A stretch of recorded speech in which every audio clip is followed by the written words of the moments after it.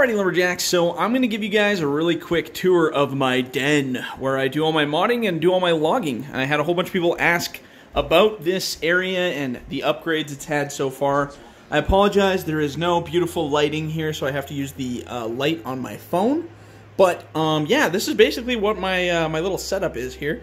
So I got the 340-inch, they're just 1080p monitors. I'm planning to upgrade to 4K one day, but it's a very expensive upgrade, and I'm not sure if this computer is going to be able to handle 4K. So we do the 340-inch 4Ks, or 1080p monitors.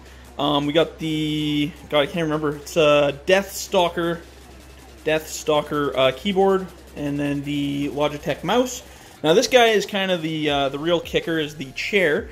So I bought myself just one of these, like, it's kind of like a Lazy Boy, but kind of like a cheaper brand of Lazy Boy. So I bought one of those and then basically attached my joysticks via screws right through the joysticks. And oh my god, this looks so dusty when I have a camera on. That's what happens when you leave stuff in the dark and you don't clean it. So yeah, like I said, screw through the front, screw through the back, right to the wood of the chair, and that actually holds it in there. And it's probably one of the most comfortable logging chairs I've ever used. I've had about 3 now that I've gone through, and this one is by far the best choice. I just got it on Amazon. It's just a cheap, I think it was like 300 bucks. It was super cheap, but super cozy.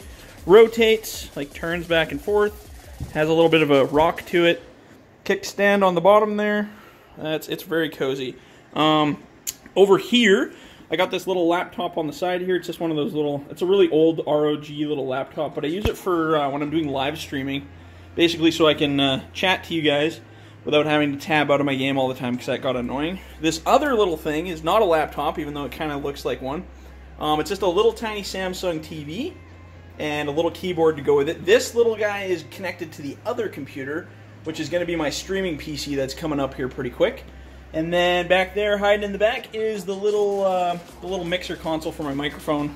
And basically what happens is, while I'm recording for you guys, this microphone, which is a SM7B, which is so beautifully attached with this electrical tape because I'm super proficient when it comes to engineering. This is attached to this little mount. If I can move my chair over here for a second. Basically right here. It hooks in right here so that I can sit and BS with you guys. It's got this little cord, plugs into the side. And that goes over to the mixer console and then back into OBS to record. Right now I'm kind of playing with different ideas on how to hook it all up, but yeah, this is basically my little world. And then as far as the computer side of things goes, I got my beautiful, sexy Titan XP in there. Oh man, look at that glare off that light. That's beautiful. That'll make really quality YouTube video right there, like that. So yeah, this guy's my main PC. We got our little buncher buddy up here. Look familiar? So we got this guy doing the main recording and playing, and then this other one, which is not functional yet because I'm still doing some parts and repairs on it, that will be the streaming PC. That'll go to that little monitor down there.